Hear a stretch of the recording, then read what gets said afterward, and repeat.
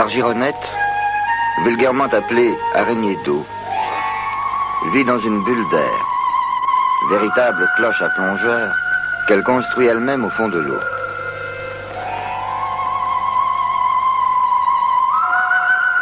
Ces araignées capturent leur proie à l'aide d'un filet qu'elles tissent entre les herbes aquatiques. Elles poursuivent même les poissons, sautant sur leur dos, enfonçant leur aiguillon et plongeant avec leur victime, ne lâchant prise qu'à la mort de l'animal.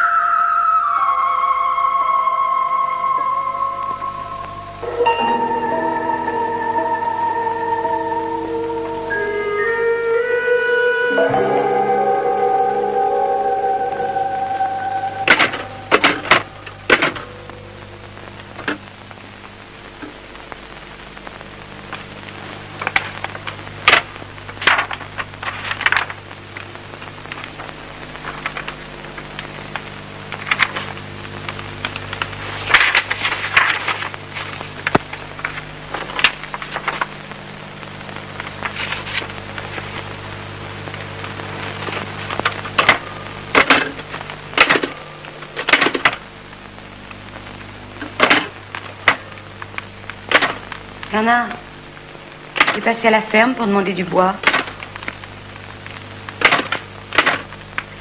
Je le sais bien.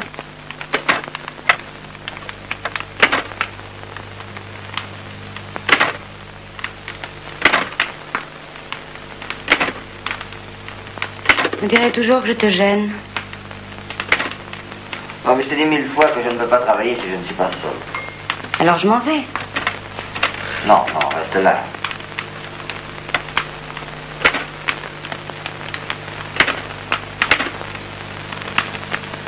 D'ailleurs, je ne travaille pas. Je recopie mes notes.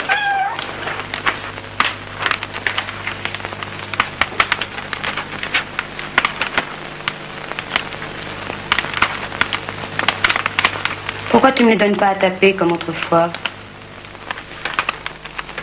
Oh, elles sont illisibles. Moi-même, je n'arrive pas à m'y retrouver.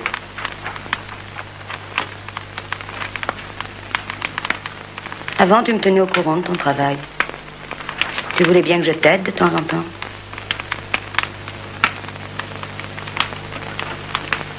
C'est vrai? Tu me racontais tout. Tu me dis plus rien. Pourquoi? Enfin, je suis ta femme pourtant. Écoute, Cathy, on ne va pas recommencer à se disputer. Non? Mais on devrait mettre les choses au clair. Oh, ça fait des années qu'on essaye de mettre les choses au clair et elles sont de plus en plus obscures.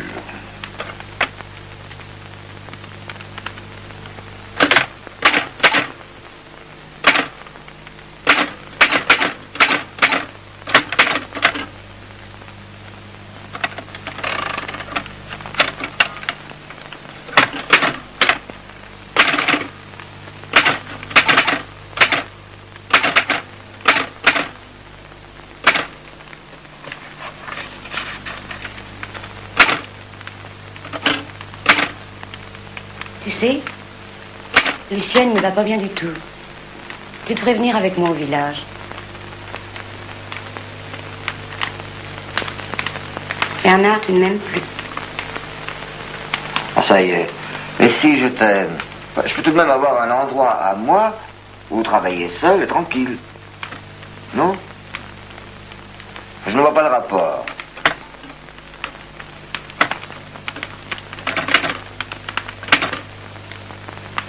Oui. Je comprends.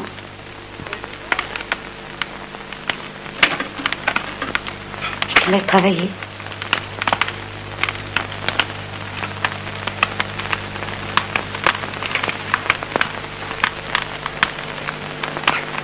Je monte me coucher.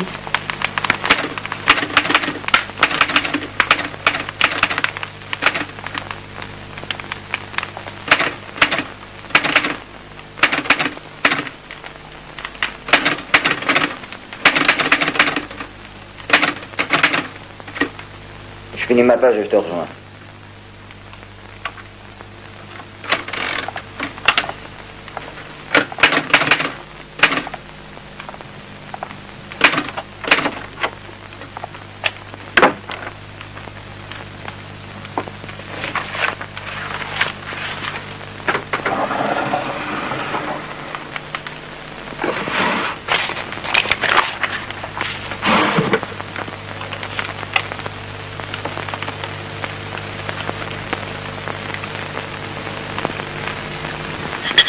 Je me promenais innocemment, disons sans but, près de la rivière, quand une voix lointaine, et comme venant du fond de l'eau, m'arrêta. Le chant grêle et un peu aigu qu'elle modulait se détachait nettement sur le bourdonnement indéfini de la nature. Surpris, j'écartai les roseaux, me penchai. Il n'y avait, au-dessus de la nappe mouvante, traversée d'un miroitement doré, qu'une de ces araignées aquatiques, attirées par la saison, hors de leur mystérieux habitacle. Elle allait et venait parmi la verte transparence. Et soudain, tandis que reprenait tout près, fragile et sonore à la fois, l'étrange suite de sons, je compris que cette araignée exprimait, par son chant presque humain, sa joie d'insecte.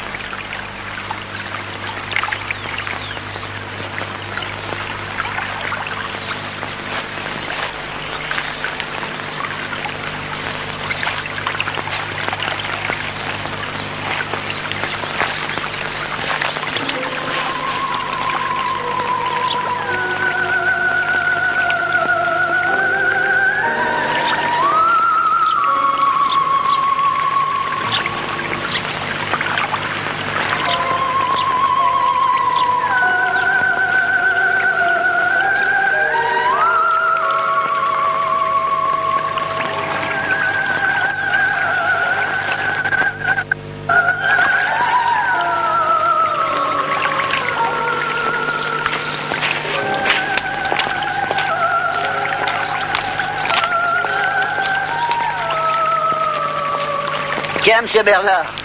Salut. Ça fait plaisir un beau temps comme ça, hein? Ah ouais, ça fait plaisir. Je savais, je crois que ça va pas durer. Il y a des petits nuages là-bas. Ah oui, il y a des nuages. Et votre femme, elle va bien? La femme? Ah oui, oui, oui. Ah tiens, justement hier, elle est allée chez une voisine, du côté de chez vous, là, Madame Lucienne. Ah, la pauvre vieille, elle en a pas pour longtemps, hein. Elle est trop bonne, votre dame. Oh, elle a rien à faire, ça l'occupe, elle s'ennuie. Vous savez, la mère Lucienne, des gens comme ça, vous ne pouvez pas s'en occuper. Ouais, vous avez une araignée sur l'épaule. Oh, ces saloperies, ça vous envahirait tout. Ah, prends un costume, hein. Au revoir, monsieur Bernard. Et le bonjour à votre dame.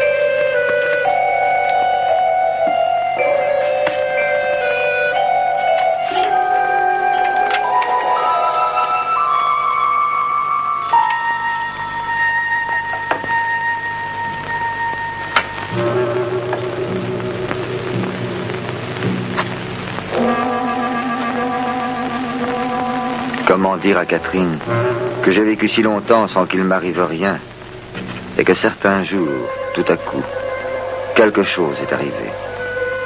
Quelque chose que, sans doute, j'attendais.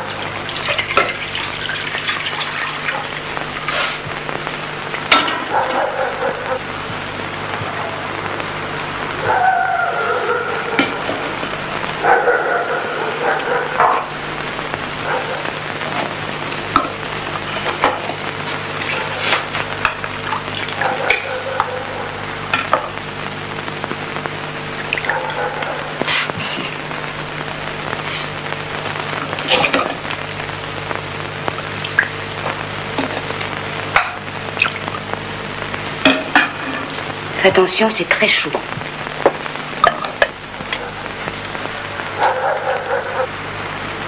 Bernard, ça marche ton travail? Tu es content? Oh.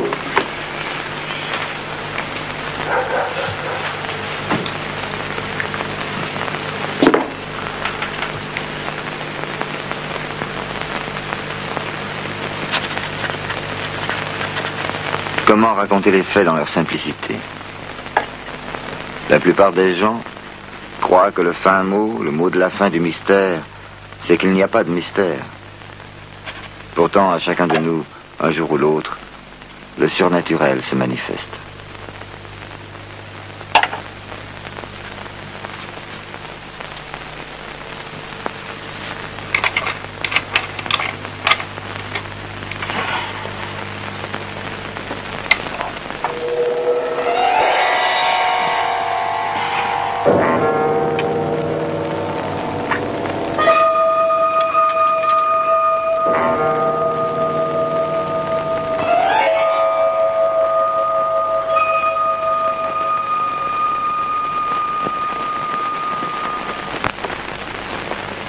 Excuse-moi, tu es passé à l'épicerie ce matin?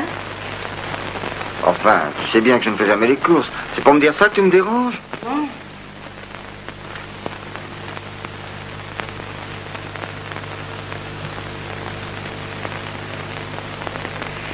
Je cherche mon porte-monnaie, tu ne l'as pas vu? On perd tout dans cette maison. Oh, tu ne peux pas savoir ce que c'est désagréable d'être interrompu quand on écrit. Je t'ai dit de ne pas entrer dans cette pièce quand je travaille. Excuse-moi, je ne recommencerai plus.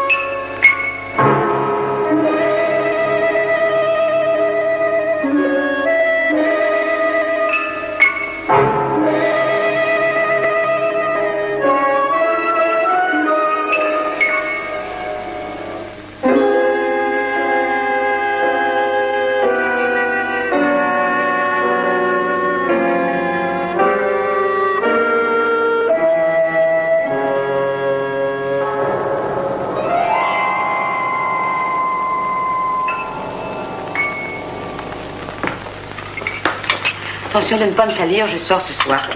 Tu m'en coupes une, s'il te plaît, pour le fromage. Mickey, qu'est-ce que tu fais là? Hein? Viens, gros, viens. Dis, ça ne t'ennuie pas si je vais voir la mère Lucienne ce soir? Oh, pas du tout. Elle est malade encore. Et tu sais, là-bas, on peut parler, il y a tout le monde. Fais attention en sortant, hein, il fait froid. Oui. Bernard, mais qu'est-ce que tu as? Tu as toujours l'air préoccupé. C'est ton travail, tu veux que je t'aide? Non, ça va très bien. Pourquoi? On dirait toujours que je t'ennuie.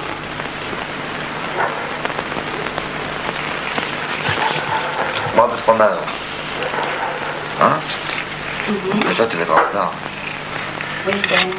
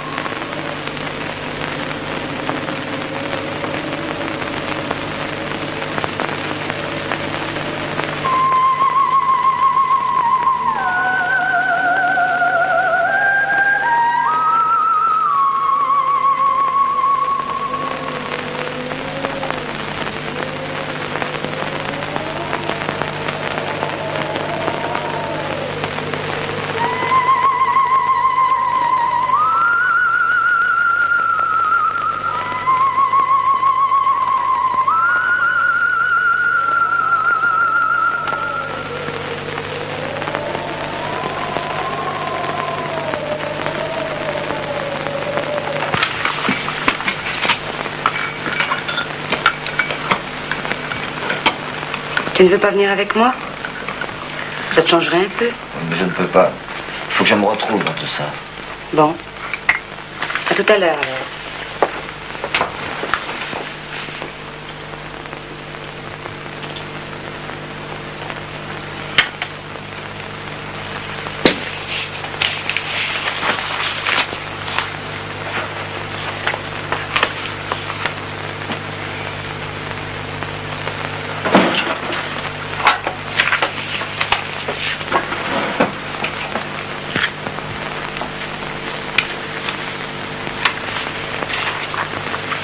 Catherine, comme j'aurais aimé briser l'insupportable contrainte de tes éternels soupçons.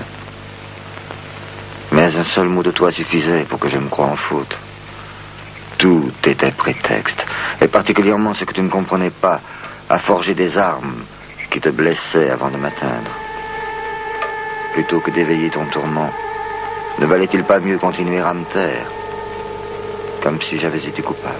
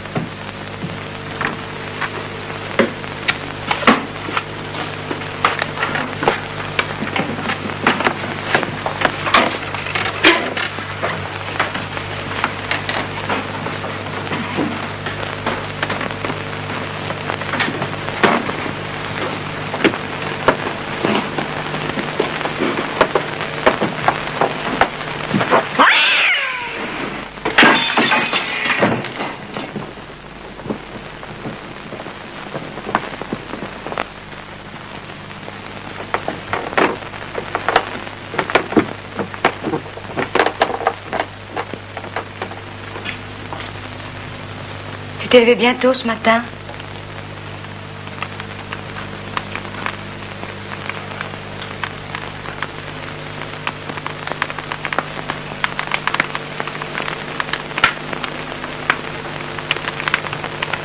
Je vais préparer le petit déjeuner.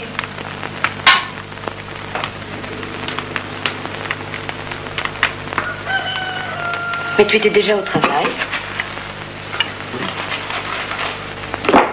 Tu me prépares des tartines, s'il te plaît? Tu sais, je ne t'ai pas entendu te lever. J'étais inquiète. Oh, inquiète, pourquoi?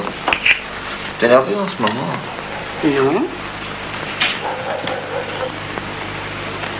Mais tu m'as pas embrassé ce matin.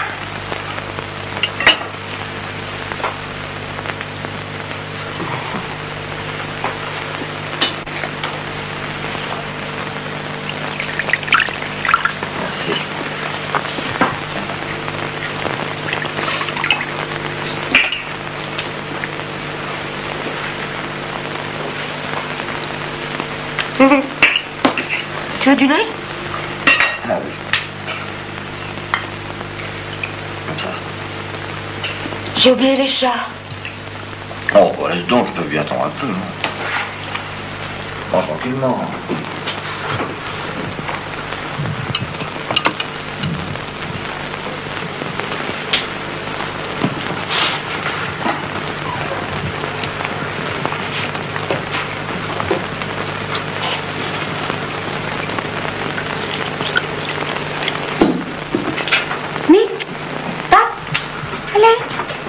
Allez. Oui.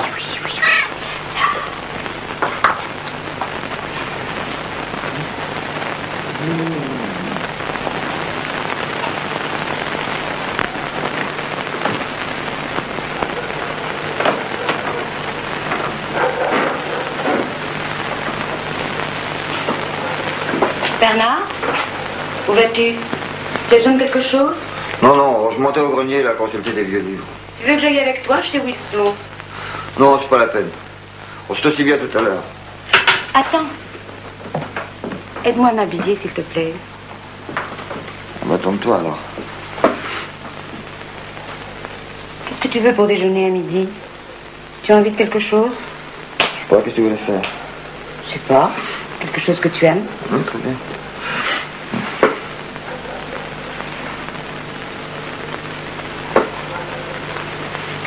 Bon.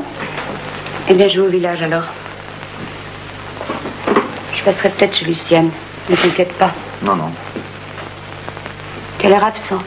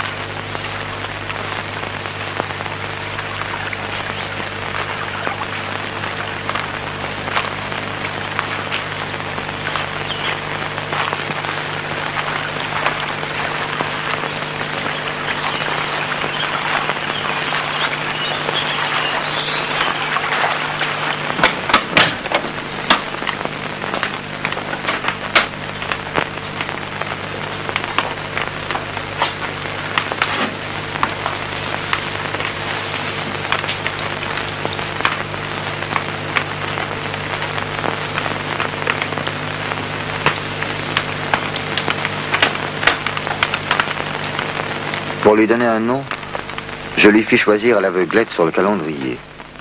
Ce fut Narcisse. Recommençant l'expérience, son doigt désigna Lydie. Afin de ne pas trahir le hasard, des 2 vocables, j'en fabriquai un 3e. Il me possédait déjà, comme l'incompréhensible chanson qui m'avait fait un jour pencher sur la rivière. Nadi. Nadi.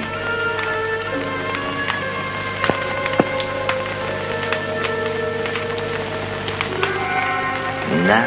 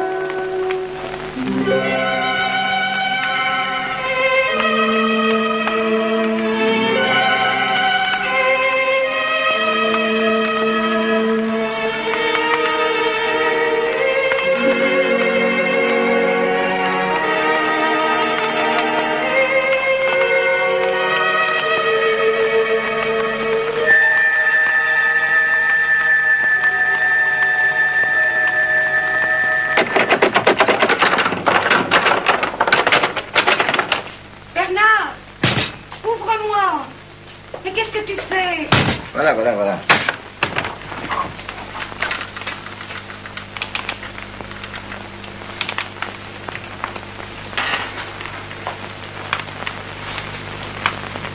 Qu'est-ce qui se passe? Je comprends pas, tu t'enfermes maintenant? Oh, j'ai dû fermer comme ça, machinalement.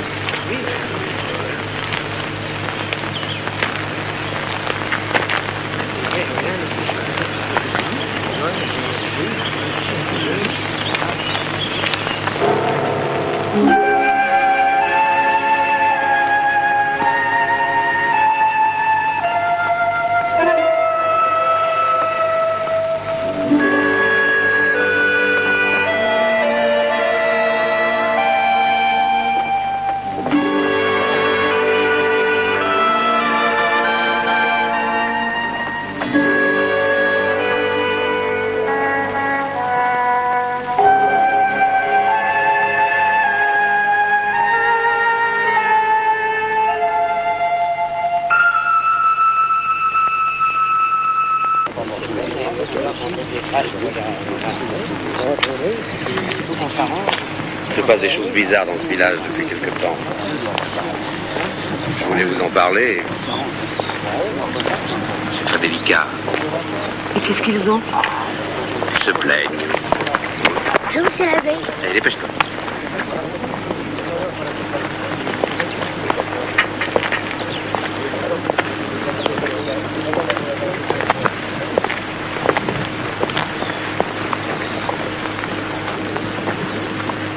Enfin, de quoi parle-t-il? Moi, je ne comprends pas. Expliquez-moi. Plusieurs habitants du village se sont plaints. Mais plein de quoi? Ne vous fâchez pas, madame. Mettez-vous à ma place.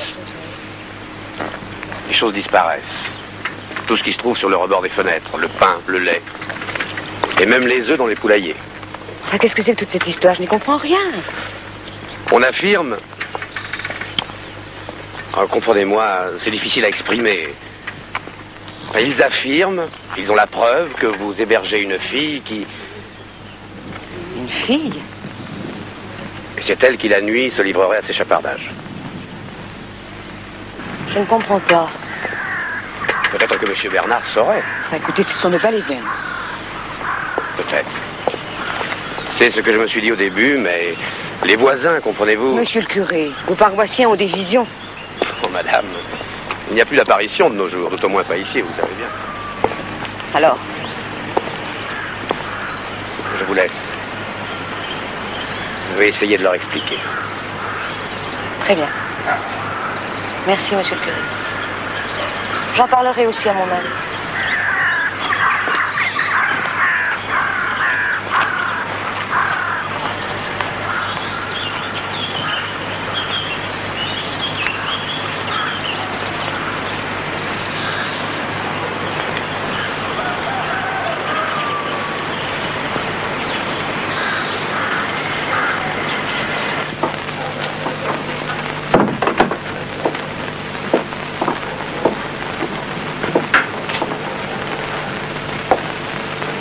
Le curé m'a dit qu'il y avait des vols au village.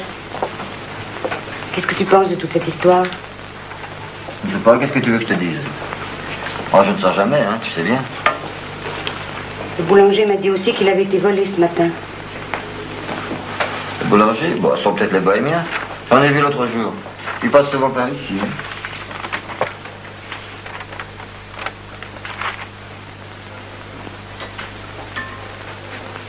Tu n'as pas remarqué s'il nous manquait quelque chose? Non. Et toi? Tu sais, ils racontent toujours des histoires dans ce village.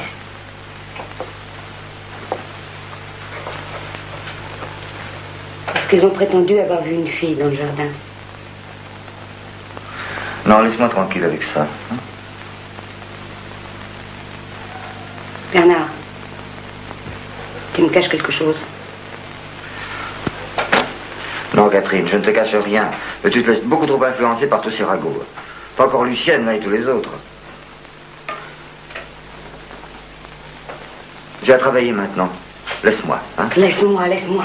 C'est tout ce que tu sais dire, laisse-moi. Tu ne me dis jamais rien, rien. Mais qu'est-ce que tu veux que je fasse? Enfin, je suis bien obligée de sortir. Tu n'imagines pas ce que sont les ragots ici. Et c'est à moi qu'on fait les remarques, pas ça fait à moi. Mais enfin, s'ils ont prétendu qu'ils avaient vu une fille dans le jardin, ils l'ont quand même pas inventé, non?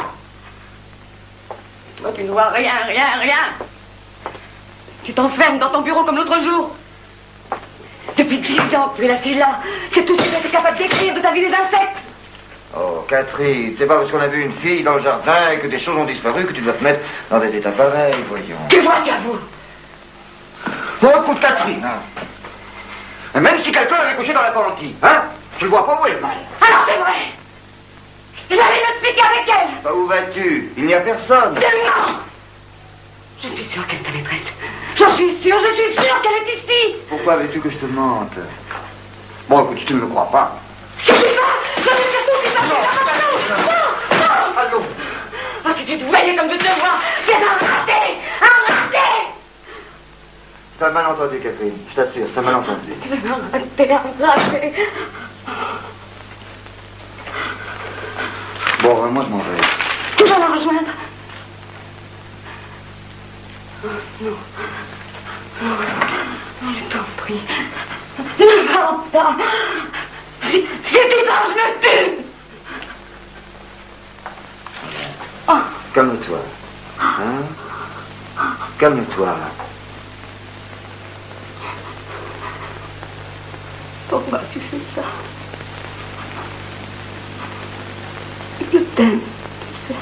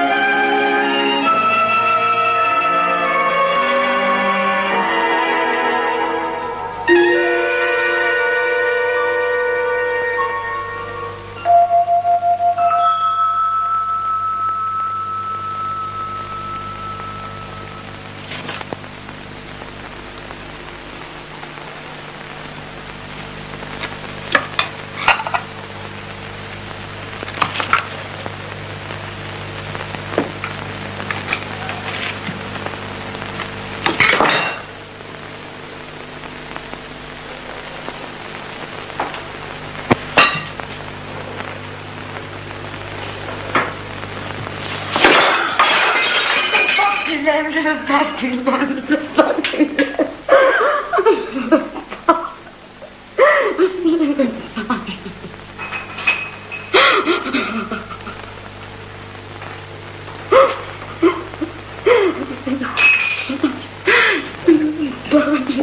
Je veux pas.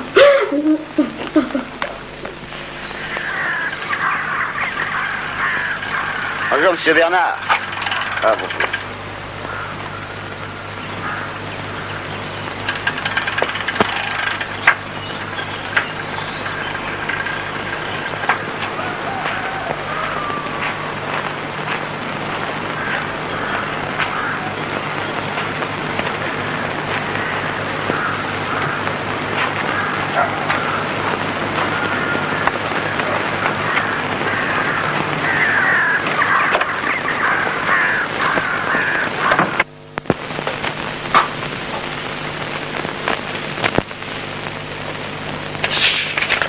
Bernard, je ne peux plus supporter que l'on détruise tout ce qu'il y a de noble en toi. Adieu.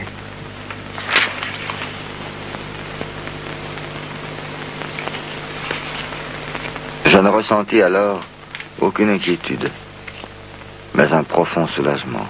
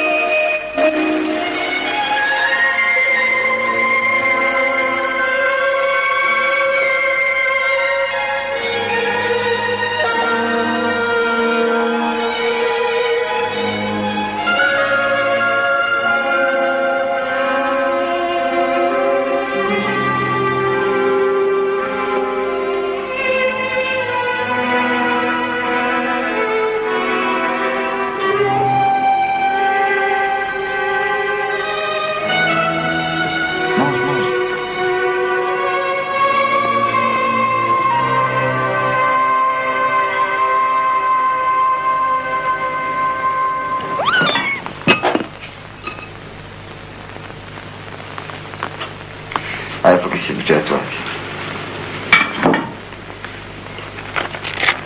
Tu vas leur donner à manger. Ah. Pas maintenant.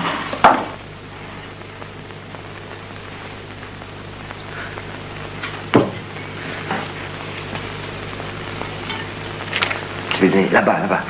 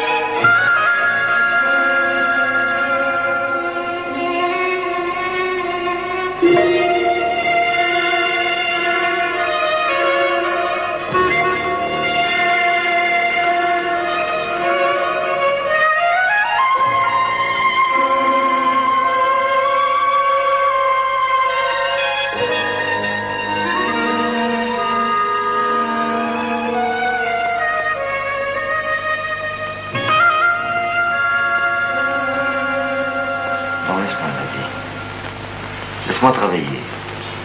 Hein?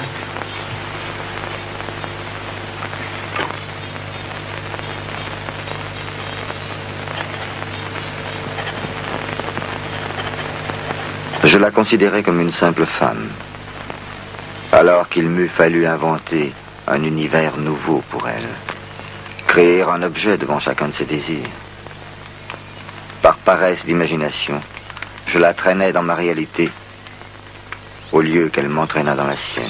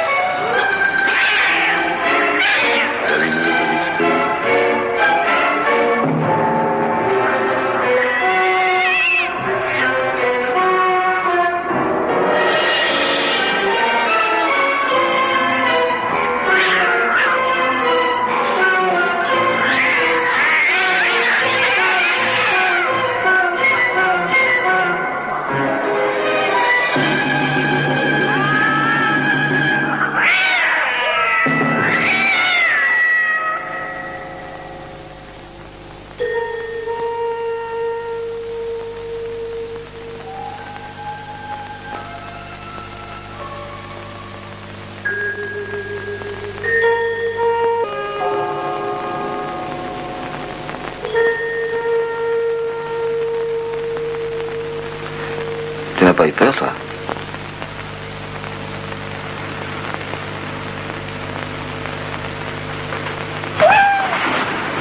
Non, encore rien n'a dit.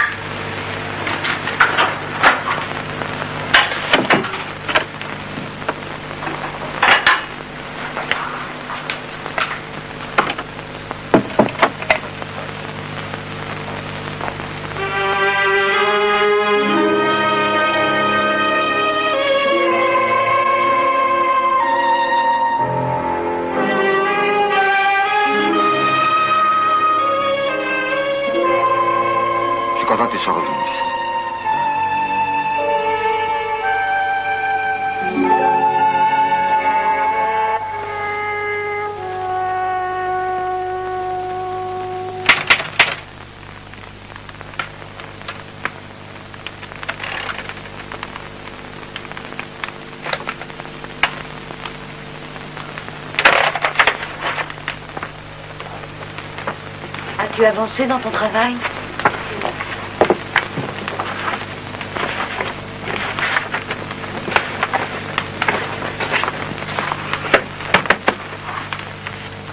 Bernard, je me suis ennuyée de toi.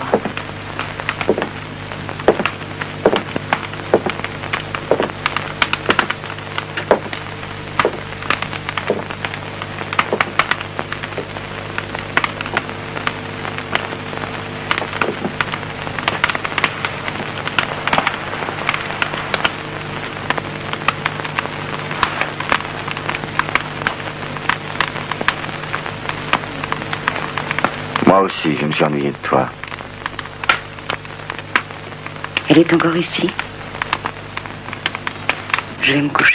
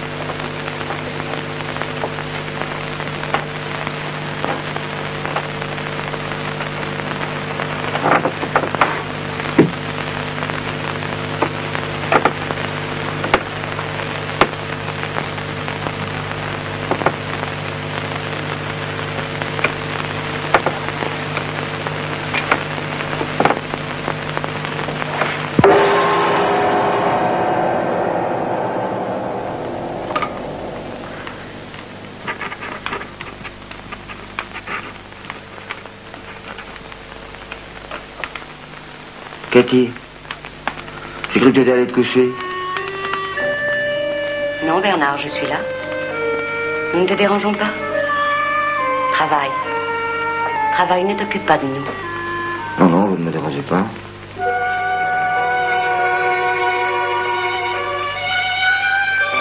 Merci, Cathy.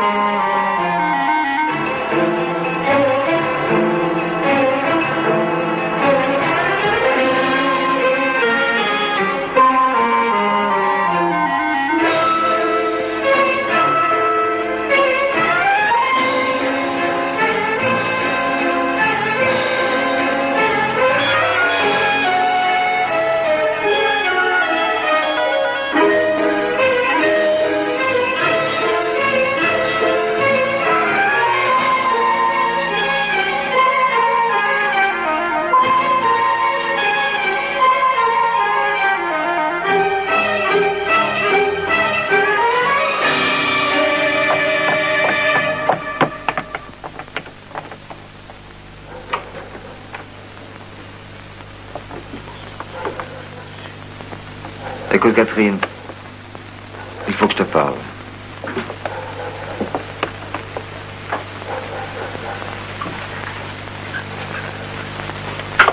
On devrait vendre la maison et partir d'ici.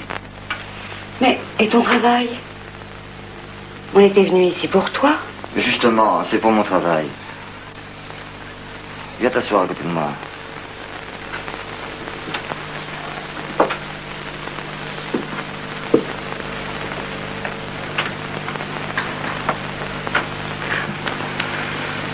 Nous vivons trop en vase clos ici. Hein? Mais c'est toi qui cherchais la solitude. Tu disais qu'elle t'était nécessaire. Oui, je sais, mais ça suffit maintenant. Tu ne penses pas? Bernard, c'est à cause de cette fille que tu veux t'en aller? Oh, Catherine, non, ne recommençons pas. Tu sais bien qu'il n'y a rien. Oui, oui, je te crois, je te crois.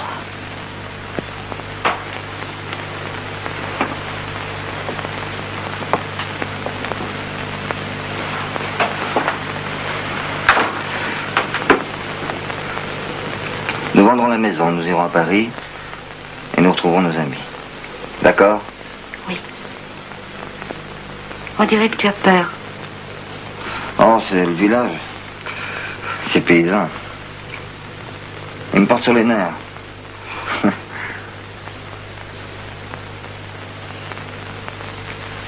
t'aime.